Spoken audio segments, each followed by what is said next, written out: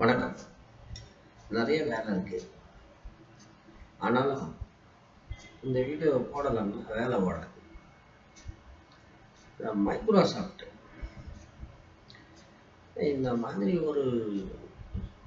அது என்ன சொல்றது, அதை ஒரு கொடுங்கோலன், ஒரு சர்வாதிகாரி அப்படிதான் சொல்லணும்.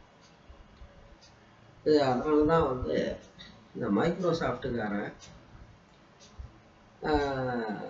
அது என்ன பண்ணாலும் சரி, இன்டர்நெட் எக்ஸ்ப்ளோரரு, பிங்கு, அப்புறம் இப்போ ஏதோ ஒன்று எட்ஜ், எது வந்தாலும் உருப்படாமல் போகிறதுக்கு காரணம் என்னன்னா அவனுடைய எண்ணம் சரி கிடையாது. அந்த வெஸ்டர்ன் கல்ச்சர் அது வேற, இந்த ஈஸ்டர்ன் கல்ச்சர் வேற. இவங்க என்னடான்னா, இந்த லல்லு பிரசாத் யாதவ் அவர் ரயில்வே மினிஸ்டர் ஆன பிறகுதான் ரயில்வேக்கு லாபம் வர ஆரம்பிச்சது. சுதந்திரம் அத்தனை வருஷம் லாபமே கிடையாது. ஏன்னா லல்லு பிரசாத் யாதவ் என்ன பண்ணாருன்னா, ரயில் கட்டணத்தை சகட்டு மதிக்கு குறைச்சாரு. Same formula. இந்த மைக்ரோசாஃப்ட் இந்த விண்டோஸ் 7, விண்டோஸ் எக்ஸ்பி இது வரைக்கும் ஒரு விதம். அதாவது நம்ம நாட்டில் கோடீஸ்வரன்லேருந்து எல்லா பக்கியும் பைரேட்டடு ஓஎஸ் தான் போடுறது. அந்த எக்ஸ்பி, விண்டோஸ் 7 இதிலெல்லாம் என்னடான்னா, சும்மா அந்த விண்டோஸ் அப்டேட்டை டிசேபிள் பண்ணிவிட்டு, இந்த ஃபயர்வாலை டிசேபிள் பண்ணிவிட்டு, ஏதோ ஒரு ஆன்டிவைரஸ் போட்டுக்கிட்டு காலத்தை கழிக்கலாம். இந்த விண்டோஸ் 10 என்னடான்னா ஒரு மோசமான ஒரு இது.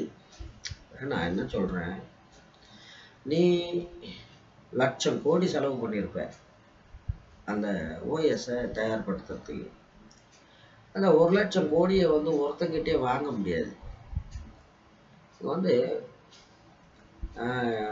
எங்கள் அரசு பேருந்துகள் இதில் என்னடான்னா ஆக்குபென்சின்னு, அதாவது பஸ்ஸில் 52 சீட் இருக்குது, 52 சீட்டும் ஃபில் ஆகணும். அப்போ என்ன ஆகண்டான்னா, அந்த எக்ஸ்பென்சஸ் டிவைடட் பை 52 ஆகிடும். இப்போ 2 பேர் போகிறான்னு வைங்க அந்த சிங்கிளுக்கு, அப்பவும் அதே செலவு தான் ஆகும். அப்படி உன்னுடைய ஆப்ரேட்டிங் சிஸ்டமா அந்த ஓஎஸை பல கோடி பேர் காசு கொடுத்து வாங்கணும். அதுக்கு அவன் வாங்குற மாதிரி நீ விலை வைக்கணும். அப்போ எல்லா பயலும் வாங்குவான். அதை விட்டு போட்டு யானை விலை, குதிரை விலை, இது மட்டும் இல்லை, இந்த விண்டோஸ் 10 போனி ஆகாமல் விண்டோஸ் 7 இருக்கிறவங்களாம் அப்கிரேட் பண்ணிக்க, ஃப்ரீயாக பண்ணிக்க. என்னடான்னா இதில் உள்குத்து வச்சுருக்கான். இப்போ இந்த ஆப்பிள் ஃபோன் இருக்கு பாருங்க, அந்த கரும்பு மாதிரி இவர் ஒரு ஸ்டோரை வச்சுருப்பார். அந்த ஸ்டோரில் இருக்கிற ஆப்பை தான் நாம் உபயோகிக்கணும். சரி போட்டோம். இப்போ பூனை எந்த நிறமாக இருந்தால் என்ன, எலி பிடிக்கணும்.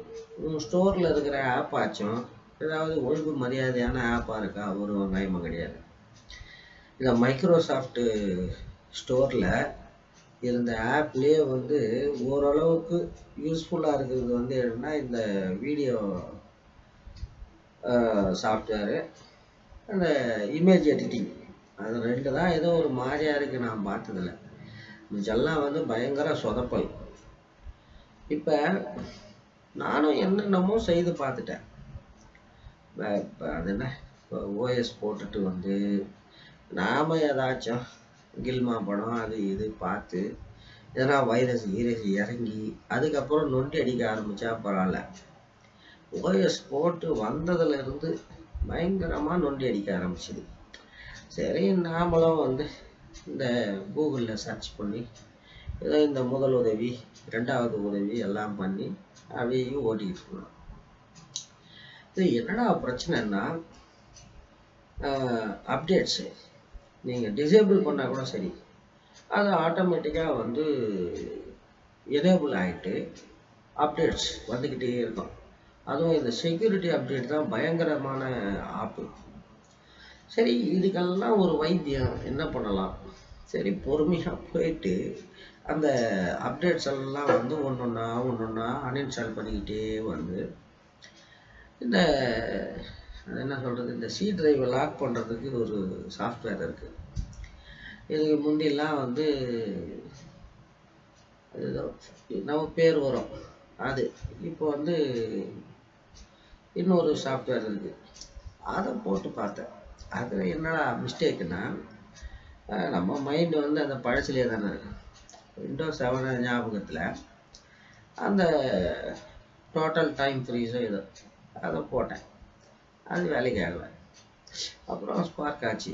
அடடட, இப்போ வந்து இது 64 பிட் ஆயிடுச்சு, விண்டோஸ் 10 வேறு, அதனால தாண்டா அது வேலை பண்ணலன்னு சொல்லி மறுபடி ட்ரை பண்ணி போட்டால் அது என்னமோ நடக்குது மொத்தத்தில்.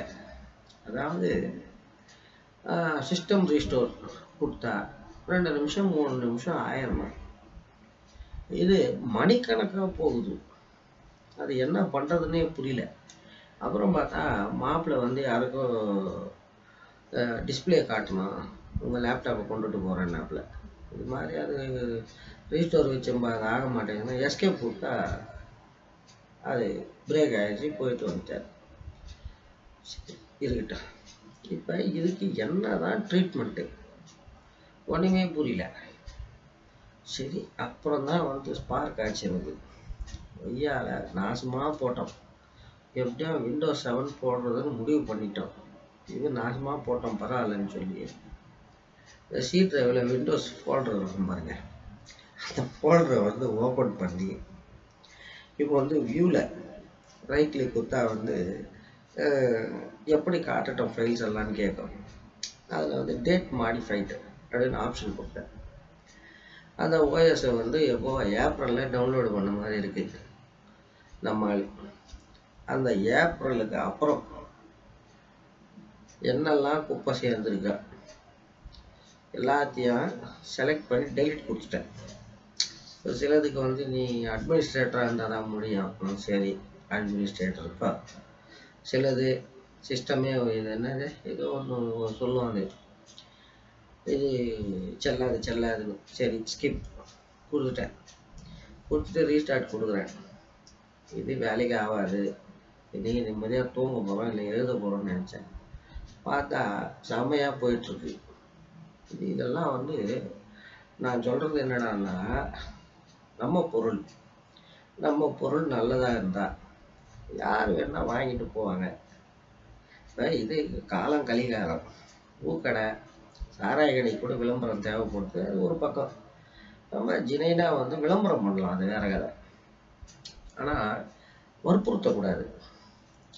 இப்போ வந்து நான் இலவச ஆலோசனை அப்படின்னு ஒரு இது வச்சுருக்கோம். அது கான்டாக்ட் பண்ணுறாங்க, அவங்களுக்கு அரைகுறையாக பதிலை கொடுத்துட்டு நீங்கள் வந்து கட்டண ஆலோசனைக்கு வந்தால் தான் கம்ப்ளீட் சொல்யூஷன் கொடுப்போம் அப்படின்னு கொக்கி போடக்கூடாது. அதே போல் நம்ம புஸ்தகம் அது முதல்ல 1000 காப்பி ஜோராக போகும், அதுக்கப்புறம் நொண்டி அடிக்கும். அந்த நேரத்தில் வந்து விலையை குறைச்சி கொடுக்கலாம், இல்லை 1க்கு 2 கொடுக்கலாம், இல்லை அதை வாங்கினா இதை ஃப்ரீன்னு சொல்லலாம், ஏதோ ஒன்று பண்ணலாம். அவ்வளோதானே தவிர என்கிட்ட வந்து ஜோசியம் பார்த்துக்கணும்னா நீ புஸ்தகம் வாங்கி ஆகணும், சர்வாதிகாரம் வருவார். வியாபாரம்ன்றது வந்து எப்பவுமே ஜனநாயக பூர்வமாக நடக்கணும். இந்த மைக்ரோசாஃப்ட்டுக்காரனுக்கு யாராச்சும் சொல்லுங்கள். நன்றி, வணக்கம். சித்தூரிலிருந்து முருகேசன்.